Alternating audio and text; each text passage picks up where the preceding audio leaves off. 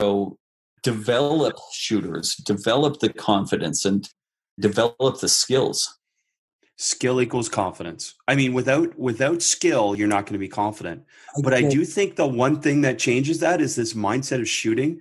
And I am now 100% probably in on this for youth players, having a daughter that's 8 now.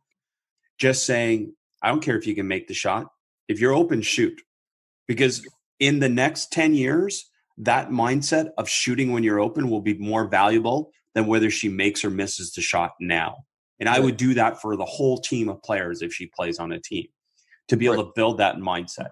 Because who cares if they were making shots? Who cares if we're winning? What matters is mindset. And there's so many kids that are crippled in the game and probably drop out of the game and aren't retained in the game because all they do all game is defend and pass.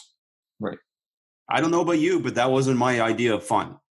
Yeah. And especially with young girls, if I can make a vast generalization, that they tend to be a little bit more worried about the outcome and afraid of the negative outcome.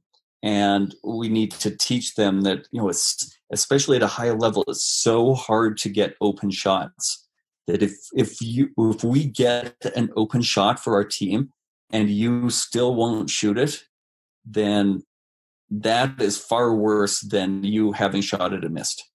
And that missing is the reality. Like, you're going to miss. So don't be afraid. You're going to miss shots. Don't be afraid of that. Work for an open shot. Shoot it the best that you can. Live with the result.